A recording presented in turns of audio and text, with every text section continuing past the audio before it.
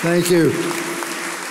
It's great to be back here. I was back here in 2007. I want to congratulate President Mims, the Board of Trustees, everybody else for the tremendous improvement I've seen in this university in the 7 years I've been gone. I also thought the choir was absolutely outstanding. To the championship lacrosse women's team, congratulations. I could go on and on. But as King Henry VIII said to his third wife, ain't going to keep you long. And I'm not going to keep you long here tonight. I'm humbled to be here. 10% of you won't remember 10% of what I said 10 minutes after I said it. The next few minutes, I want to share thoughts and ideas. I'm not going to preach to you. I'm not going to lecture to you. I'm going to share things I believe from the bottom of my heart. The stories I share with you are absolutely true. And I hope you realize how fortunate you are to be at a university where you can express your faith in God. What a great thing. Oh, we all have faith in God, but it flounders from time to time. I can't begin to tell you how many times I prayed when Michigan was on our 3-yard line. Oh, God, you stop about changed my life. You know, we have this. There's no doubt in my mind that God fed the Israelites for 40 years in the desert. I have no doubt whatsoever that God took water and turned it into wine at the wedding feast. And I have no doubt that he fed 5,000 people with 2 fishes and 5 loaves. But see, God, I can't trust you with Michigan. You just don't know how good they are. It's like everything else. You have to have a faith and you have to have a belief. And I can't begin to tell you how important that has been in my life. And I hope that you will always cherish the religious freedom you have and the faith and belief and continue to maintain it long after you leave Benedictine College. And we all have a tendency to believe certain things. I want you to understand this. I've been 19. You've never been 85. So I just want to share some things I really and truly believe. I'm going to make 5 assumptions of the people in the audience. I'm going to assume that number 1, you want to be successful professionally. I'm going to assume also you want to have a good, solid personal life. I'm going to assume you want to feel needed. I'm also going to assume you want to feel secure about your future. And the last assumption I'm going to make, you want to go to heaven. And it's not complicated. I want to give you a simple philosophy how to do it. I want to talk to you about things I wished I knew when I was 20 years of age. It's not complicated. We complicate life and we don't have to. Do you realize there are only 7 colors of the rainbow? Look what Michelangelo did with those 7 colors. There's only 7 musical notes. Look what Beethoven did with 7 musical notes. There's only 10 numbers. Look what Bernie Madoff did with 10 numbers. I'm not saying it's always good, but it doesn't have to be complicated. Everybody needs 4 things in your life. Everybody needs something to do. Everybody needs someone to love. Everybody needs something to hope for. Everybody needs someone to believe in. But hoping for something's important. And I hope each and every one of you will sit down and determine what you want to do with your life, what goals you have, what purpose you have. I never had any goals growing up. I was in the lower third of my high school class. If it was not for people like me, there could have been no upper half of the class. I'm just on the bottom. I remember in the 1st grade, Sister Mary Baptista wanted, what do you want to be? I want to be a lawyer, a doctor, a policeman. I wanted to be a garbage collector. She said, that's weird. I said, they only work on Tuesdays. That's a great thing I wanted. So it's just how we look at things. But have some goals and have some objectives. But I want to give you a simple plan that will allow you to reach the 5 assumptions I made at the beginning. They aren't complicated. They're just simple rules. Rule number 1 is do what's right. Do what's right and avoid what's wrong. You have any doubt, get out the Bible. There's never a right time to do the wrong thing, never a wrong time to do the right thing. As I would say to our team, it's not right to find a teammate's wallet before he lost it. That's called stealing, son. But just, you know what's right. You know what's wrong. You just do what's right.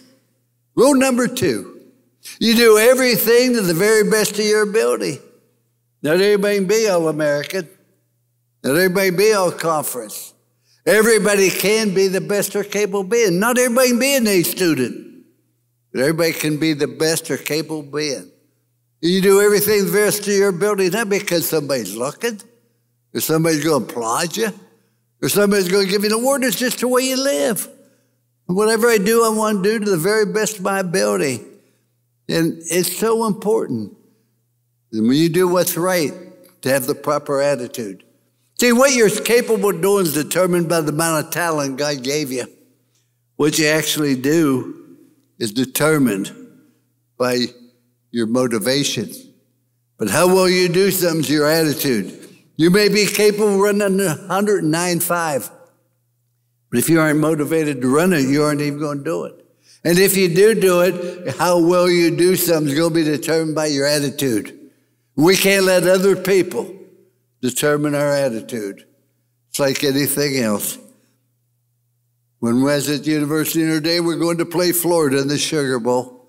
We're an underdog. I felt we'd win. Nobody else thought we would. I took the team to I took my wife and my 4 children to Orlando for 2 days before we went to the Sugar Bowl. And I took them out to dinner. I'm never happy when I'm with my family. We have 4 children. They're all girls, but 2. I'm real proud of that fact. But I also want to say this. No matter what you accomplish in this world, no matter how much success you have, no matter how much money you make, if you aren't successful as a husband or a wife and a parent, you failed. And I've never said a negative thing to my wife. In 59 years we're married in front of our children. Now in the bedroom that's different, but it's so important to understand that you love their mother. It gives a child a sense of security you can't provide anywhere else. But we're going down there, and we go out to eat, and a waiter came up, and he recognized me. He said, "You're Lou Holtz, head coach at Notre Dame, aren't you?" And I said, "Yes, sir." And I took out my pen thinking he wanted an autograph. He said, "Coach, let me ask you a question." He said, "What's the difference between Notre Dame and Cheerios?" I said, "I don't have a clue." He said, "Cheerios belong in a bowl, Notre Dame doesn't." Now, this upset me. I'm in Florida. We're going to play them in the Sugar Bowl. I get mad. And my wife said to me, "You're going to let somebody you never met before, never going to see again, doesn't care a thing about you, you're going to let him ruin this evening because something stupid he said?" She said, "You cannot let other people dictate your attitude." And she was right. My attitude changed. We had a wonderful evening. I felt so good. Later in the evening, I called the waiter back over. And I said, "Son, let me ask you a question. What's the difference between Lou Holtz and a golf pro?" He said, "I don't have a clue." I said, "A golf pro gives tips," which he found out when the meal was over. You just gotta, your attitude is so critical in what you do and how you do it. So you do everything right, do the best of your ability. The rule number 3, show people you care. If you listen to nothing else for what I said, I want you to listen to this. You're never again going to meet somebody that doesn't need a kind word or smile and encouragement. You're never going to meet anybody that doesn't have a problem. Ladies and gentlemen, I'm old. I'm so old that my birthday candles cost more than a cake. Now that's sad. But the one thing I have learned, you're always going to have problems. You're always going to have difficulty. That's life. Life is not having no problems, any problems. Life is about being able to handle them and solve them. But heck, building love on a football team, on a university, in a family, or a business. It can't fail. Love is so important. My wife and I were married for 59 years, and we were opposites 9 days. She said opposites attract, and then attack. But I remember June 22nd, 2015, I'm awakened with a fire alarm. Our house was on fire. I awakened my wife, we got out. We're not sure she would awaken me, we don't know that. But there it was, our whole house burning down.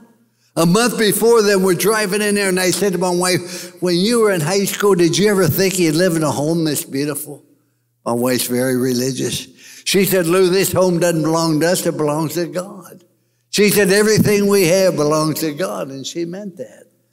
So a month later, the house burning down, I said, God, you ought to do something about your house, it's burning down. But there we were Sunday morning, nothing but ashes. And I said to her, you have 24 hours to cry, to feel sorry for yourself, wallow in self-pity. But come 8 o'clock Monday morning, we're never going to look back. We're going to build it bigger and better. Good Lord, put eyes in front of your head so you can see where you're going rather where you've been. And lo and behold, I gave her an unlimited budget to rebuild it, and she exceeded it. She had that unique ability, but building in love. We're opposite night and day. She left me a note and said, Lou, I can't please everybody in the world, so I'm going to stop trying. I'm only going to please one person a day. The day's not your day, and tomorrow doesn't look real promising either, but that's life. But if you can build love, it's unbelievable. It's unconquerable. We won the national championship at Notre Dame. And we go to the White House for visit with the president. And we take a chartered flight back to South Bend, same day. I'm awakened at midnight by the police to tell me that Bobby Satterfield died of a congenital heart defect that day. And Bobby Satterfield's at the White House in the afternoon. He's dead that night.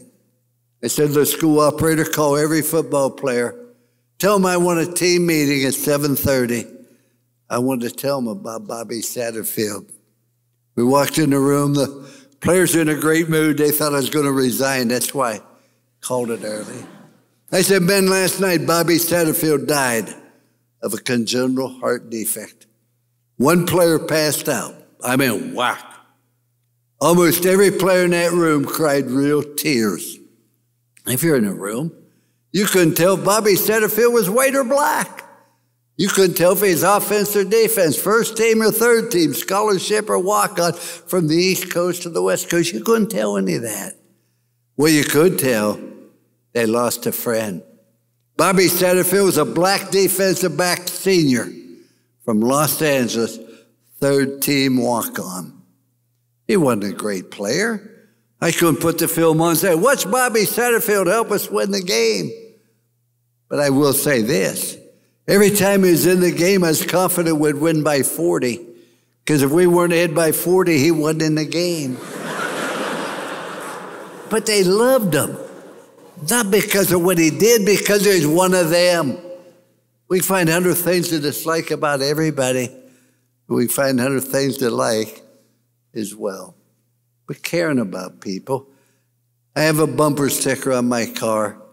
And I was married for 59 years before I lost my wife 2.5 years ago. And she hated the bumper sticker. I loved the bumper sticker, but she hated it. We'd go to Mass 8 o'clock every Sunday. She made me park in the back of the lot and back in so people couldn't see the bumper sticker. I still have that bumper sticker on my car. The bumper sticker said, Jesus loves you. Everybody else thinks you're an asshole. But just caring about people and get along. And those are the only 3 rules you need. You do what's right. You do what's right, you build trust. If you don't have trust, you cannot have a relationship. I had to have a group of players that trusted me, and I could trust them. Marriage based on trust. Everything's trust. How do I get people to trust me? You're a smart group. If you do the right thing, it was important to do the right thing so you build trust. The second question everybody wants to ask, are you committed to excellence? Do you want to be good? You know, you can have all the slogans you want. First will be best, then will be first. You send a message whether you're committed to excellence by the standards you have. The most important thing a professor can do or a coach can do to you is set high standards. Most people don't believe in their talent or how good they can be. The last question everybody asks, do you care about me? Do you care about me because I can run or throw or catch? Building love. That's all you do. You do those 3 rules, you'll build trust, commitment, and love. Now, I fool around with magic a little bit. This is like any other newspaper. You have front page for people who read the news. You have the comics for people who can't read. And we have the editorial page for people who can't think. Now, what's going to happen? Everybody thinks, well, there's something magical about having success, about being happy. That's a choice you make. You know, people are going to tear you up. They're going to criticize you as you go along, but you cannot let that bother you. Don't let people tear you down. Don't let people criticize you. And with you, believe in it. Believe in yourself. Remember, God doesn't make junk. You're a special person. You're on this earth to accomplish special things. I used to do this with a phone book.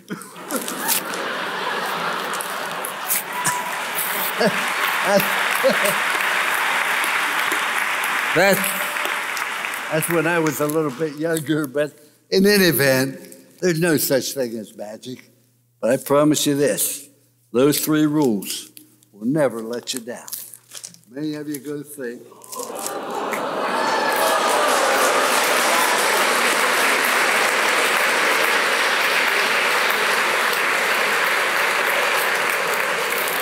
That's what I say.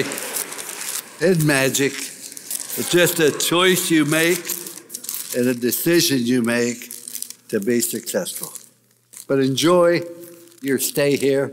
It's a wonderful university. Enjoy it. Make friends, but help people. You follow those 3 rules, you'll never go wrong.